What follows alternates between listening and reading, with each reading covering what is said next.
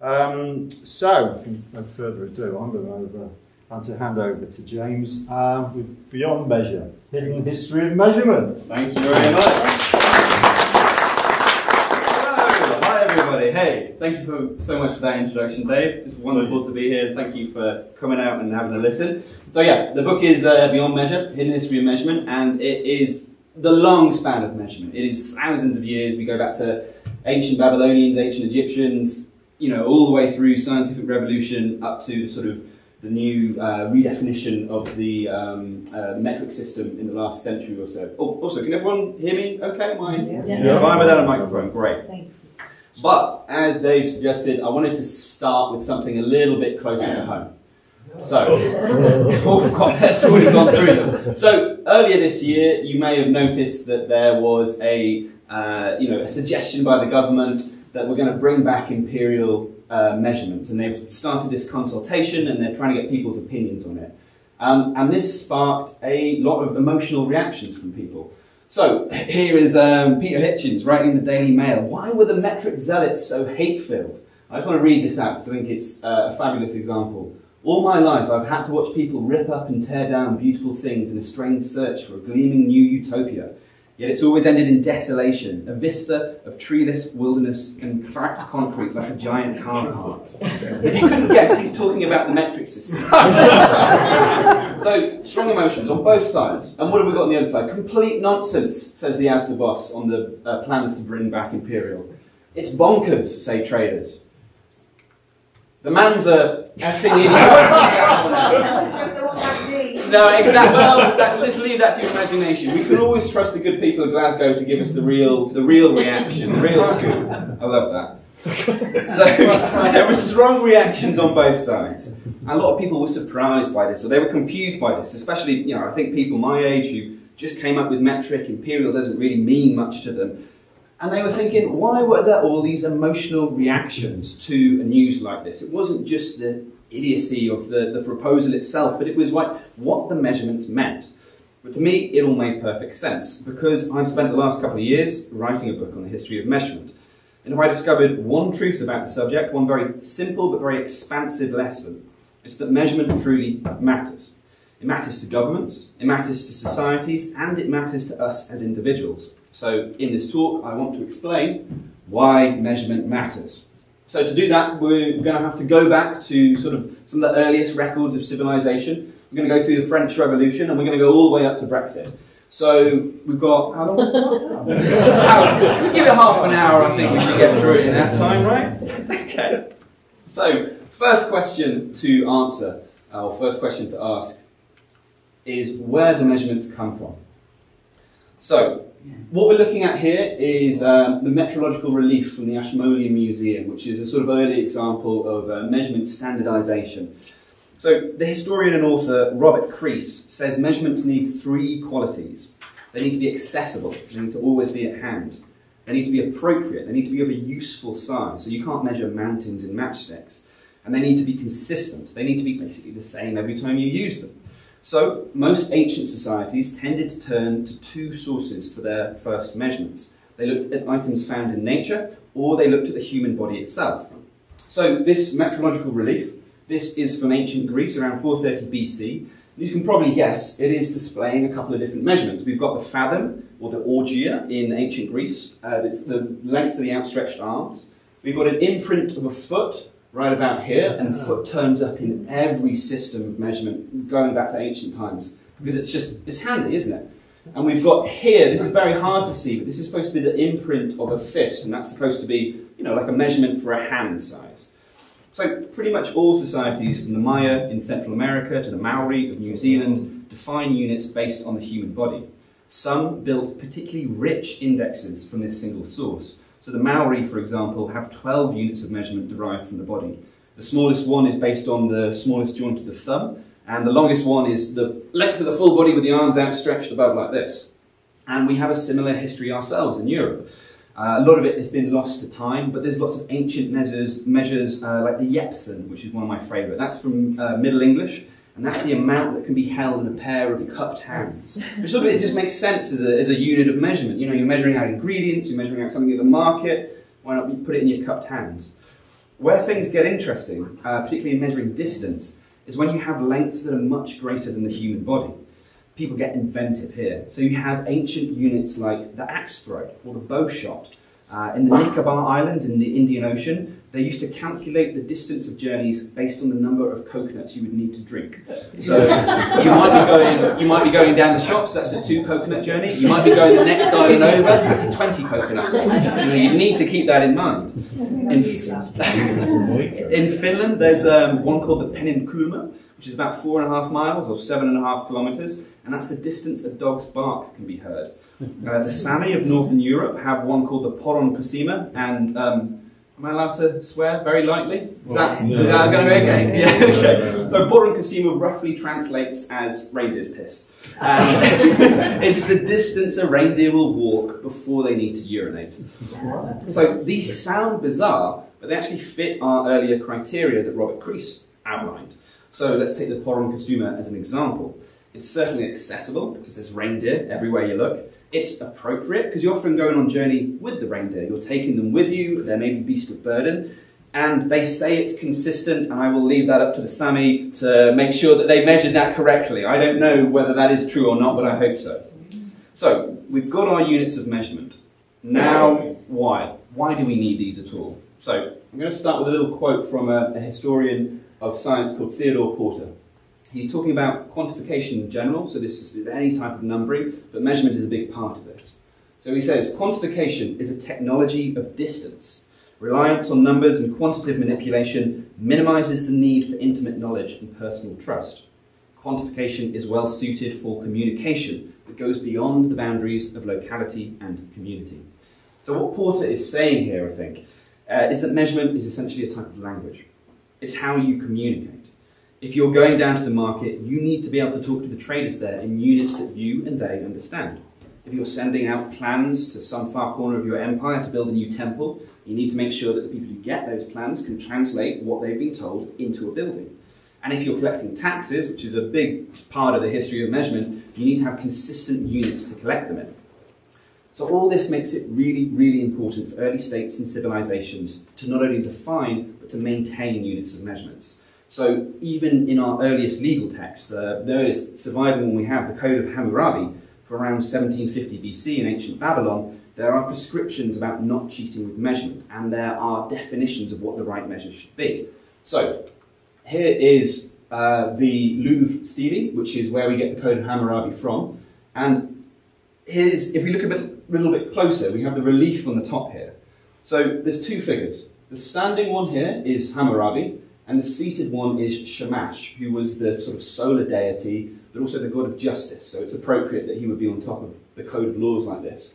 A little difficult to see, but if you look, Shamash is handing 2 items over to Hammurabi. There's a measuring rod, there's a rod here in the middle, I've given it away now, and there's a coil of rope here. And most archaeologists think that these are measuring instruments. They are how Hammurabi would have dictated the law of the land, essentially.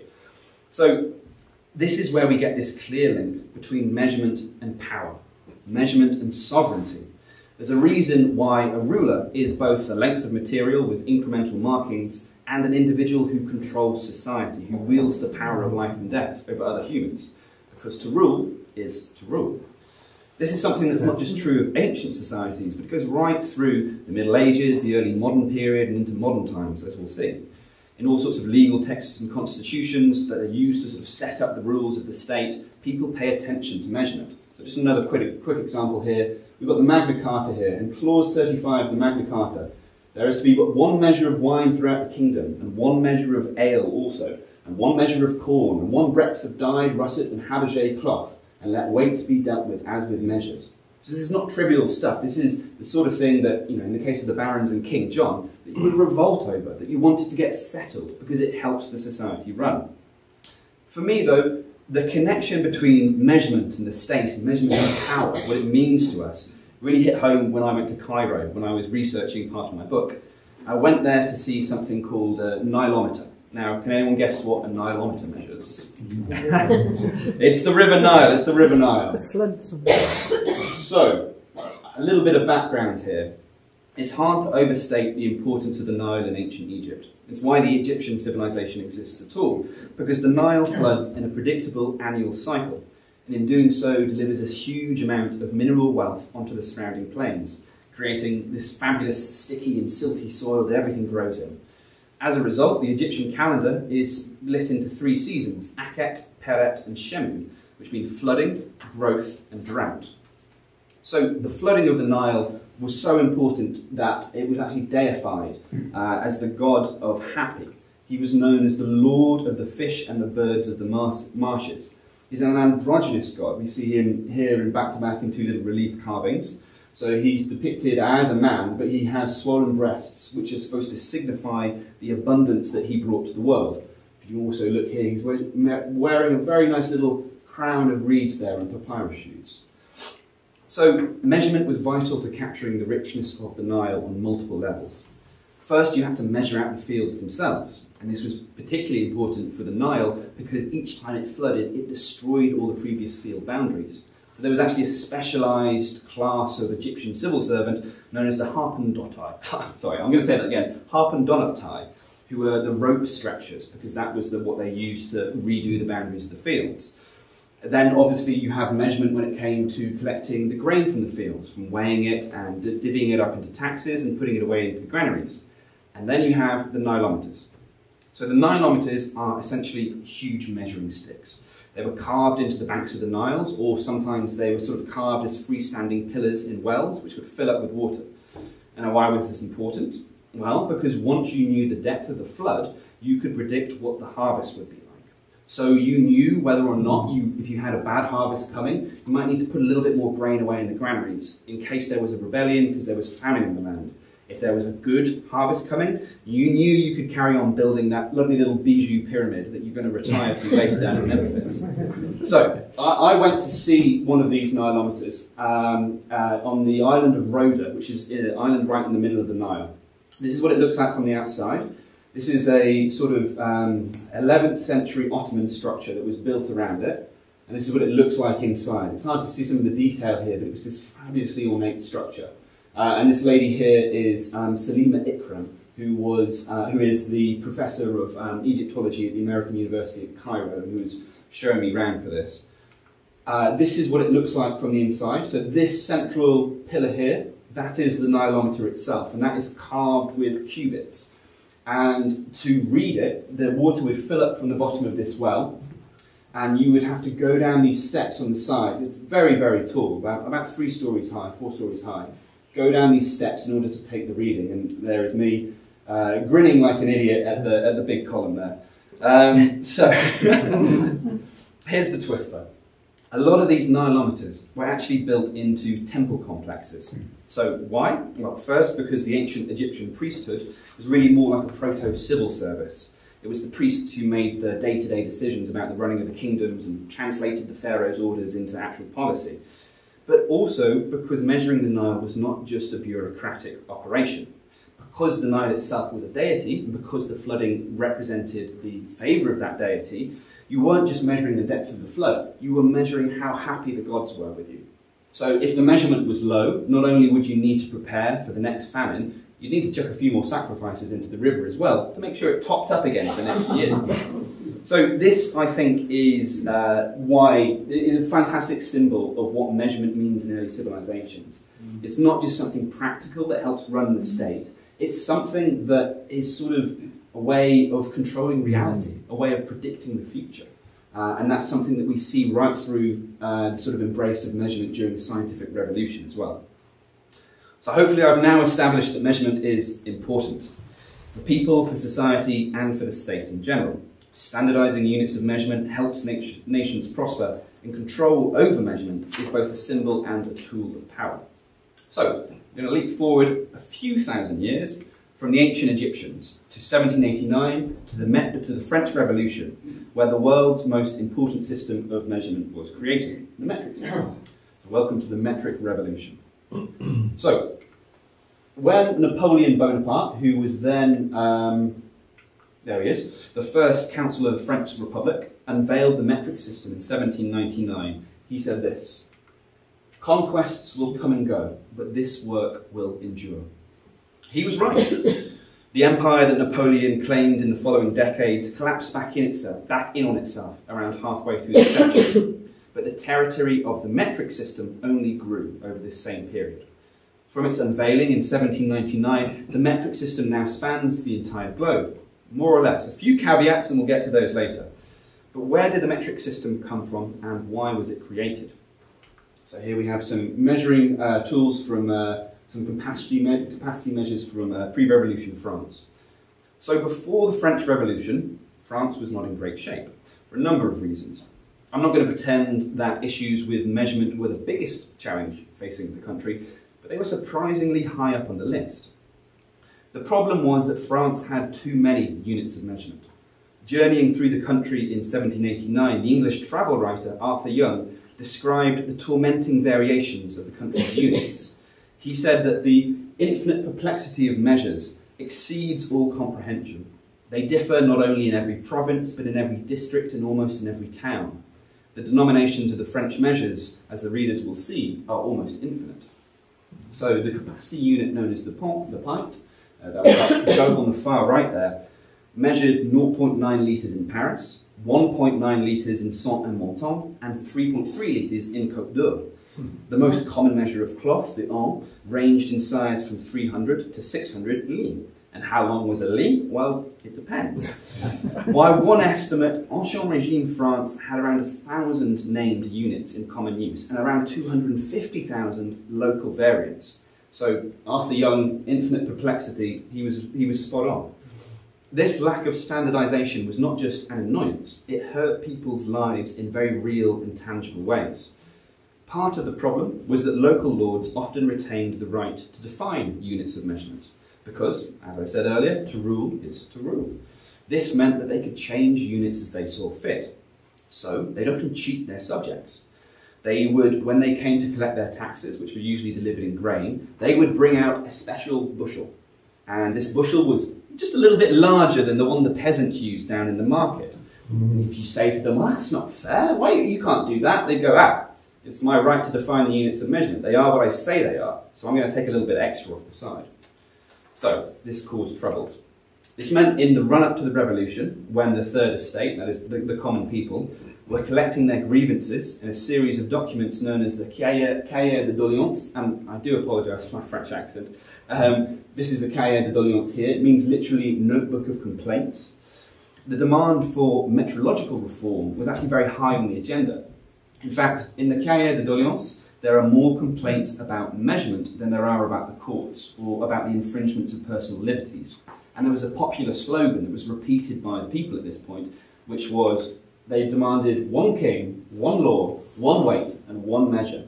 So they hadn't got round to getting rid of the king yet, but that was going to come later. But this was the important bit. Like in the Magna Carta, they wanted standardisation, they wanted fairness. If the revolution was going to deliver equality before the law, that also meant equality in measurement. So, how did they solve this? Well, the revolutionaries decided to come up with an entirely new system of measurement, the metric system. It was to have several important attributes. First, all the units would be interconnected. The capacity measure was constructed as a cube based on the unit of length, and then when you filled the capacity measure with water, the weight of that water would be the unit of weight. Secondly, this new system was going to be decimal, with all units divisible by 10. This was a tough proposition at the time, still is for some people, as most units of measurement were base 12 or base 16, and the advantage of that is that they easily divide into halves, thirds, and quarters, which is very useful if you're buying things down at the market, but it was less useful for, say, scientists, for economists, for government people who were working with very large and very small numbers. Because the metric system, the decimal system is very useful for that, because to move between magnitudes, you just move the decimal place around. Thirdly, they said that we're going to come up with completely new names and prefixes for the units in the metric system, mostly derived from Greek and Latin. And these include terms that we're still familiar with today, like kilo for 1,000 and cent for 100th part, but also terms that never caught on, quite beautiful, like myria for 10,000. So a myria meter would have been 10 kilometres back in the day. The big problem, though, was calculating the unit of length, the metre. This was not only the linchpin of the entire system, the unit from which the others would be derived, but it also became the symbol of the metric system's political intent. The metric system was intended to encapsulate and strengthen the Enlightenment ideals that had spurred the revolution forward. It was supposed to be rational, scientific, universal, accessible to all mankind, just like the slogan, liberté, égalité, fraternité. So, how did they get around this? Eventually, the scientists decided that they would use the meridian to define the meter. So they would define it as 1/10,000,000th of the distance from the North Pole to the equator, based on the meridian, which is the imaginary lines going from the North to the South Pole, but based on the meridian that runs through Paris. And obviously, we have a different meridian in the UK. We're more used to the Greenwich meridian for establishing mean time. But the Paris meridian was, for a long time, a great rival to this in the scientific world. So, it took a pair of astronomers, two men named Jean-Baptiste Delambre and Pierre Nechon, 7 years to take the necessary measurements. And they travelled all the way through revolutionary France using trigonometry to map the landscape. Because what they'd worked out at the time was that the Earth was not a perfect sphere, and neither was it really a perfect, what's the term, oblate? Oblate?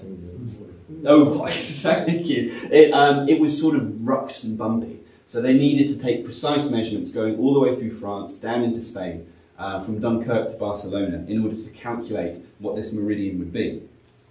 So satellite imagery has actually revealed that they were short in their calculations.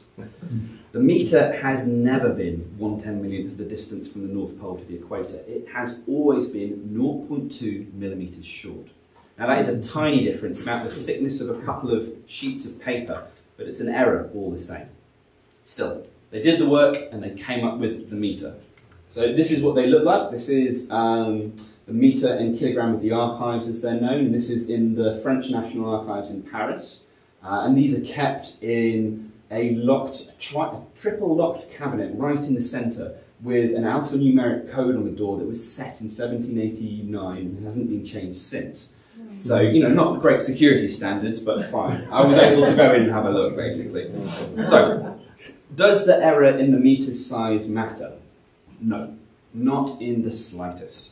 What matters is the story that the French were able to tell about the metric system, how its creation had involved years of painstaking labour and calculation, and how it signalled a new political power in the land and in the continent. To sort of encapsulate this, consider that in Ancien Régime France, the main unit of length used in everyday calculations was called the pied du roi, literally the foot of the king. So this was a unit of length derived, so the story went, from the king's foot. Now, instead of deriving authority from the body of the monarch, the Republicans, the revolutionaries, could say that their measurements were instead based on a mankind's shared heritage, on the earth itself. So, one of the people involved with this work was Laplace, the famous astronomer and mathematician. And when he was involved in unveiling the meter as well, he said that after 1799, French farmers could boast that the field that nourishes my children is a known portion of the globe, and so in proportion am I a co-owner of the world. Which is a very lovely sentiment and sort of bollocks, but basically true as well. It didn't turn out that way, but it's a nice thing to say, Laplace, and I'm glad you said it. So Laplace's quote highlights the political intent behind the metric system. But I think it's also important to put this in wider context as well. When we think about weights and measures, we don't think about them as defining society. But the French Revolution, the creation of the metric system, shows that they really did. So in addition to the metric system, the revolutionaries also introduced a republican calendar. Here, they replaced the Gregorian calendar, as we know it, all the months we know, with their own set of months. Each month had 30 days, and each month was divided into 3 weeks of 10 days each. And they gave them all names that were supposed to, represent the virtues of the revolution. I'm sorry, I'm trying to click this, but it doesn't seem to want to go.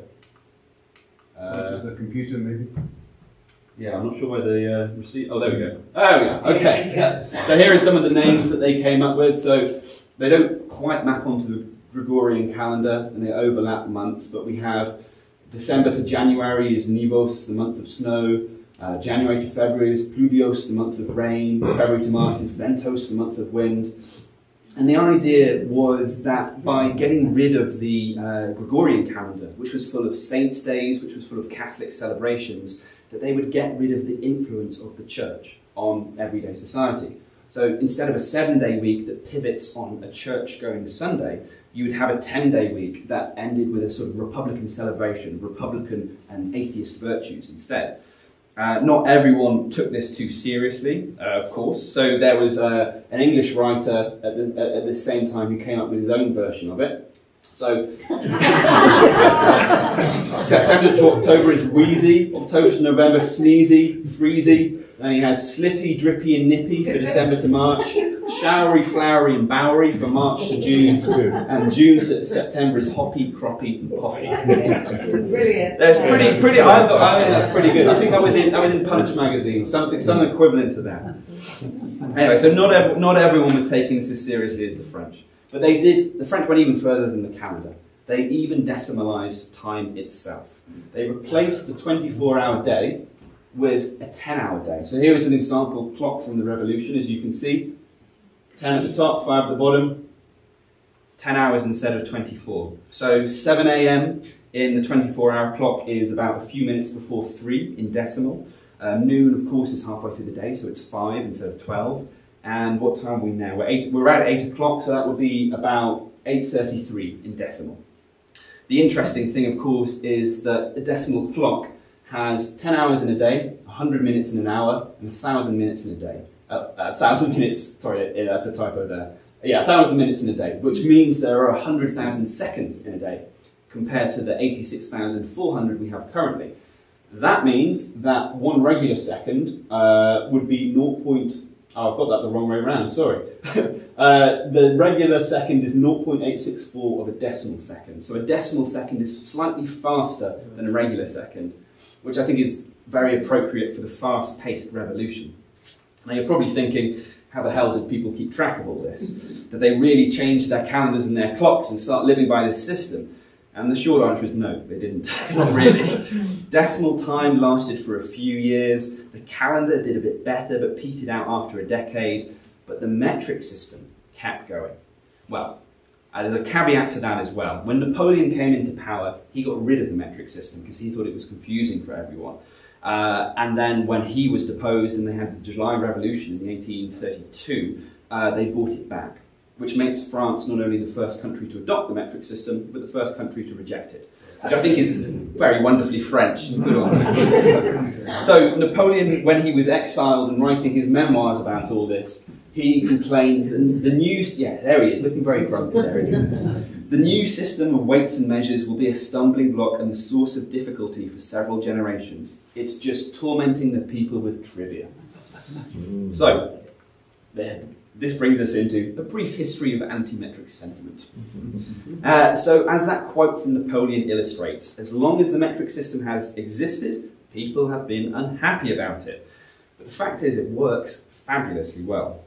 As Napoleon conquered Europe, he introduced the metric system as part of the set of legal reforms that he had, the Napoleonic Code.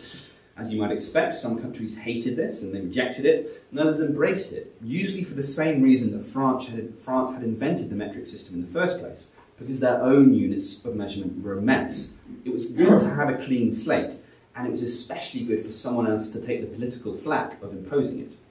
There were two major countries at this time, from the sort of 19th century through onwards, that rejected metric. That's the US and the UK. There were lots of reasons for this. The main ones being that the US and the UK were simply so rich and powerful at this point that they really didn't need to switch. Obviously, the UK first was most powerful and the US later. They both invested a lot of money in machinery and in factories that all tended to work in imperial, and they had huge internal markets, which meant that one of the main benefits of the metric system, that it removes friction in trade, didn't really apply to them. The US obviously had the continental US itself, and the UK had the British Empire at the time. But there was also a lot of cultural resistance that helped to anchor these arguments. So in the 19th century, for example, you see groups appearing like the International Institute for Preserving and Perfecting Weights and Measures, which is an American organisation that gave speeches, wrote pamphlets, and lobbied politicians not to adopt the metric system.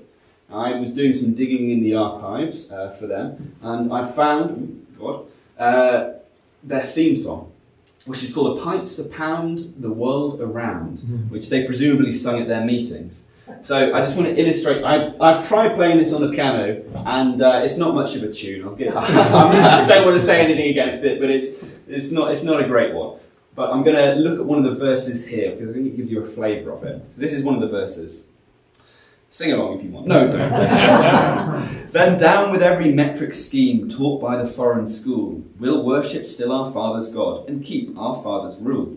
A perfect inch, a perfect pint, the Anglo's honest pound, shall hold their place upon the earth till time's last trump shall sound. So obviously there's a lot of jingoism, there's a lot of xenophobia here. We've got the foreign school, we've got the Anglo, is a sort of suspicious racial category about, you know, implied superiority. There's actually some nastier bits than that in some of this, but that's what we'll put up on screen for now. So there's also a very interesting, to me I think, religious strain to this, and this is something that you don't often think about when you think about measurement. The reference to our father's rule.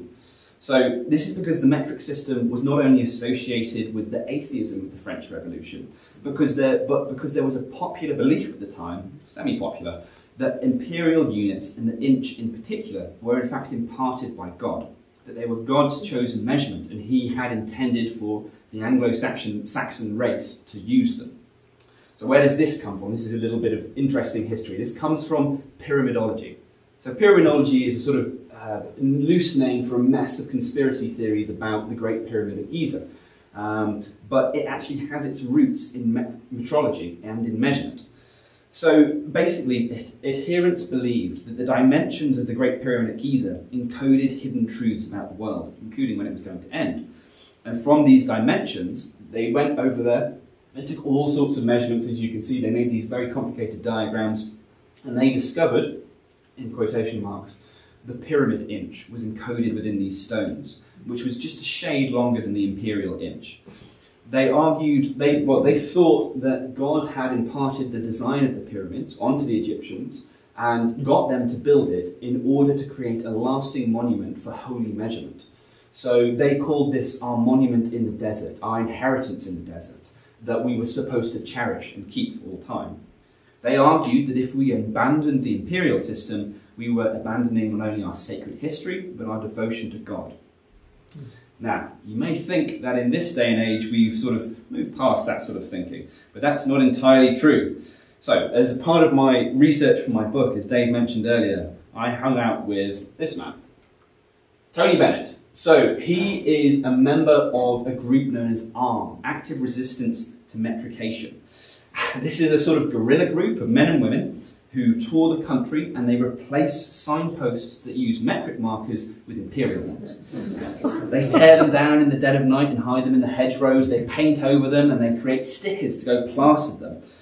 And it's arguably quite odd behaviour. Well, behaviour I'm fond of, I should say. I like this sort of eccentricity a great deal. So obviously I had to go on one of their raids with them. So me and Tony, we had a good time. We went down to Thaxted. Lovely, lovely town, home of Holst. He was where he wrote the Jupiter Symphony, you know, very sort of heart of Englishness, certain sort of Englishness anyway. And while we were there, we scoped out some of these signposts, which as you can see are in metric. They're 300 metres, 250 metres. So we went down there, we took our measurements, and Tony helped me replace them. So here he is getting his kit out of the car. Very essential, he told me, was the high-vis jacket. He says, no one questions what you're doing if you're wearing a high-vis jacket. He absolutely right. He was spot on about that. So we went down there, we had a couple of pints, we looked at the sign. I had a great time, it was a great all day. And he put together these stickers, and then he went and replaced all the units. So instead of meters, it now says yards. And I haven't been back to check if they're still up there at this point in time. I was a nervous wreck for this because I'm a law-abiding fella, and the idea of even doing minimum amounts of vandalism really chilled me to the core. But for Tony, old hand, didn't absolutely picture of calm, didn't sweat about it. He says he's done this thousands of times up and down the country, and I believe him. So, me and Tony, obviously, we talked about all of this, and I talked to him a lot about what his motivations were. And he told me a lot of things about preserving the heritage of the country, and a lot of stuff I agree with. I don't think that imperial units should be forgotten, and I quite like our hybrid system. No one wants to get rid of pints in pubs. Miles and yards, I'm not too familiar with them, but a lot of people are, and they make sense. That's fine by me. I should also be clear, from a legal perspective, is actually in the right. So the law when it comes to what units should be used on signposts is a bit of a hodgepodge, but for small distances like this, they should indeed be in imperial. The reason they're in metric is because the council will say, look, we've got to build a signpost that's going to last for hopefully 60, 80 years. We're not going to put it in something that we need to replace when we go fully metric. So they say, we'll just make it metric, no one will notice the difference. Tony notices the difference. He's out there, he's looking for these things. But the more I chatted to Tony, the more I found that he had other motivations as well.